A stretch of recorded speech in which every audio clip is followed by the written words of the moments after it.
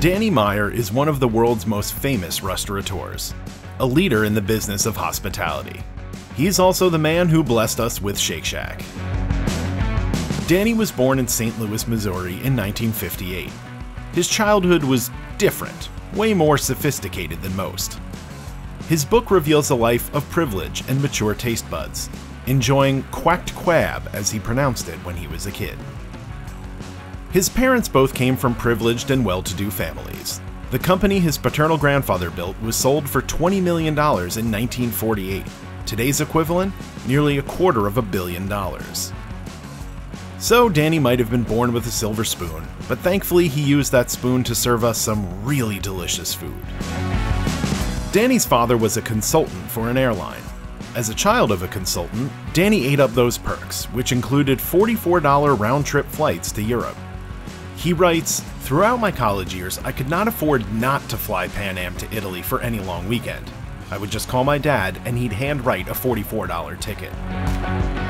As much as he loved traveling and experimenting with different cuisines, he didn't yet follow that passion for the food and beverage industry. After he graduated college, he moved to Chicago, briefly working at a public news station, then as a local coordinator for a presidential campaign. After that, he decided to move to the Big Apple. With Grandpa Irving's help, he got a sales job working for a company that made anti-shoplifting labels and devices, and was their leading salesman for several years. But he didn't want that as a career, so he studied for the LSATs. But the night before he took the LSATs, he had an epiphany when out to dinner with a few family members. He decided to abandon the plan to study law and follow his dream of owning a restaurant. And so he got into the industry, working as a daytime assistant manager at Pesca in New York City. Nearly 2 years later, at the age of 27, he was running his first restaurant, Union Square Cafe, then his second, and third, and so on, and so on. And of course, we can't forget that little hot dog stand in Madison Square Park. You know, the one that turned into Shake Shack, which IPO'd in 2015.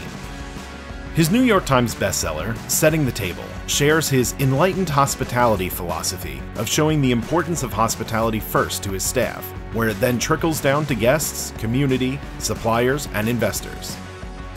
Through his investment fund, Enlightened Hospitality Investments, he invests in startups like Goldbelly, Joe Coffee Company, Resi, and Clear. Today, Danny Meyer runs Union Square Hospitality Group, which encompasses his collection of restaurants and other hospitality-related businesses. His restaurants have earned some of the most coveted awards and recognition in the industry today.